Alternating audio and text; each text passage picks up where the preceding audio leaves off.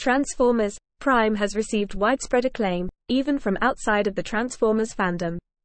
Over the course of the show's runtime, it won 9 Daytime Emmy Awards, 2 Cine Awards and was nominated for several more, as well as consistently ranking as one of the Hub's most popular programs. Within the fandom, the show quickly won fans over, an impressive feat for the chronological successor to the widely loved Transformers animated. Qualities particularly celebrated include the cinematography, visuals and animation, voice acting, including the return of Peter Cullen and Frank Welker to the roles of Optimus Prime and Megatron, something the actors themselves rejoiced over, and characterization. There is also a great deal of praise given to the serious, more mature storytelling of Prime that had not been attempted in Transformers media since Beast Machines. For all of these reasons, it is usually considered one of the best Transformers cartoons.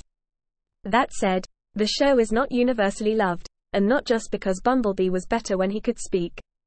In the second season, the show's aforementioned budget problems were the cause of some of the most common complaints, in addition to necessitating 2 clip shows, an all but extinct concept in cartoons in the 2010s. The cash flow crisis caused several plot threads to suddenly be dropped, truncated in order to shrink the cast. Breakdown and Arachnid were abruptly killed, written her, respectively, despite being feature of active subplots in order to eliminate the cost of the celebrity voice actors, as the characters performed by actors that were not part of the main cast, like Silas, Hardshell, and Dreadwing.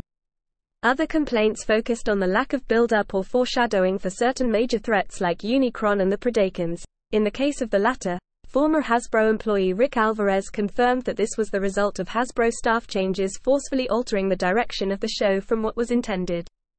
Another criticism had been made towards the lack of weight given to character deaths beyond Cliffjumper, usually resulting in anti-climax.